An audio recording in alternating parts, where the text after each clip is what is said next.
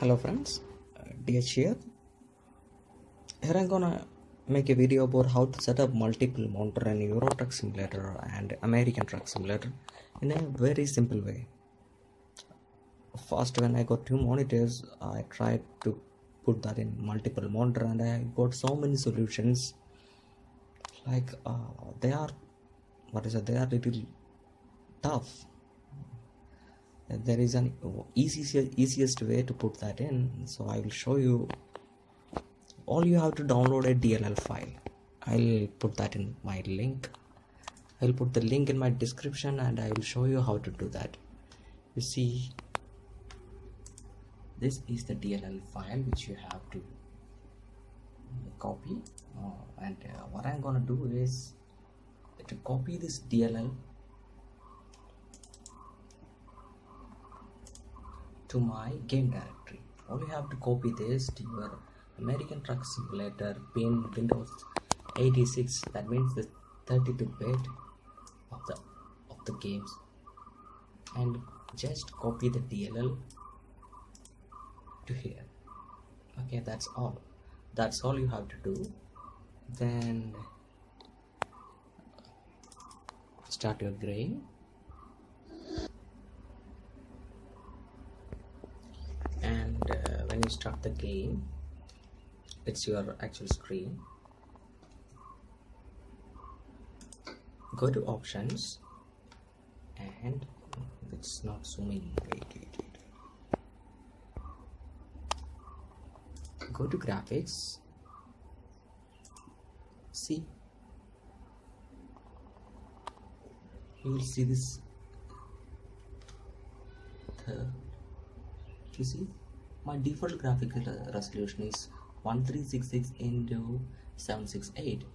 When I connect two monitors, it will automatically come up to 2390 into 768. So what I have to do, just put that in and click the apply button. Wait for a second and you can see soft DH. Okay, yes, that's all you have to do. That's only and very simplest way which I found and sharing with you.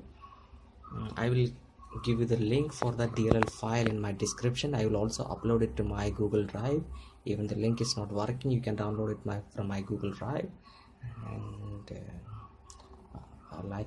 my next video will be playing with this your American Truck Simulator with my homemade gaming wheel.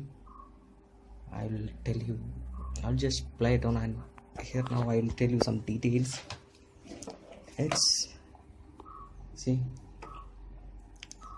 an old ball type mouse. I think it's little difficult to find these days, and I have mounted to this a small screwdriver. There is a small screwdriver. Sorry, there is a nut to an axle. Actually, this part comes inside the hard disk.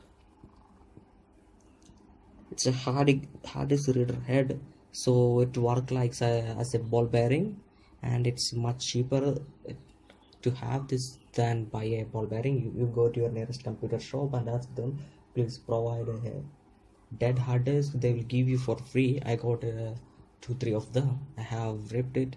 I work in the computer field, so I know this can help me.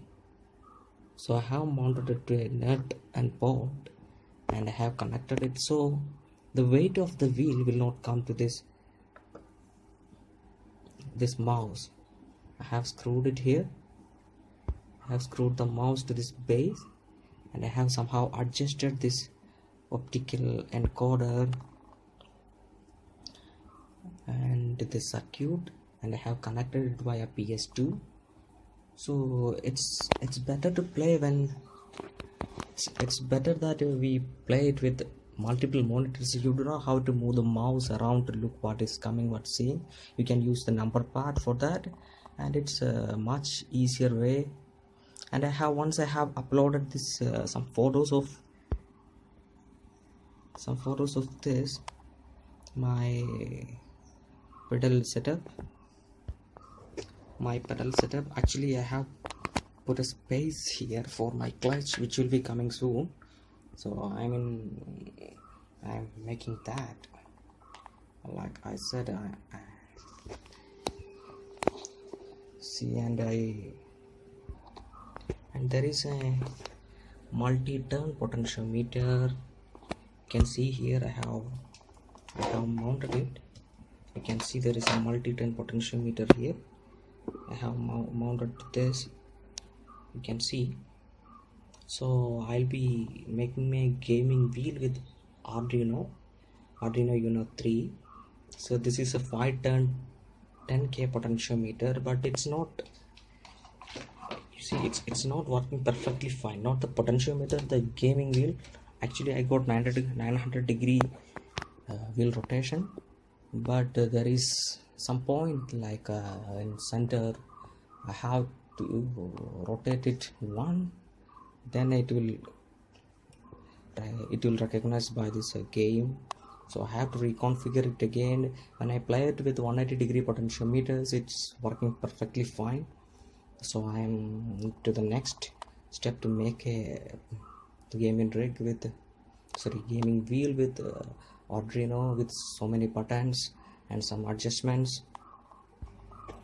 I'm also planning to use the 180 degree port with the gearing system, like 2 gears, one is small, one is big, and 1:5 it will be the ratio. So it will help me out. I think I will update you soon, guys. Thank you for watching. Have a great new year. Have fun, spread love. What to say? Stay in peace, calm. Thank you.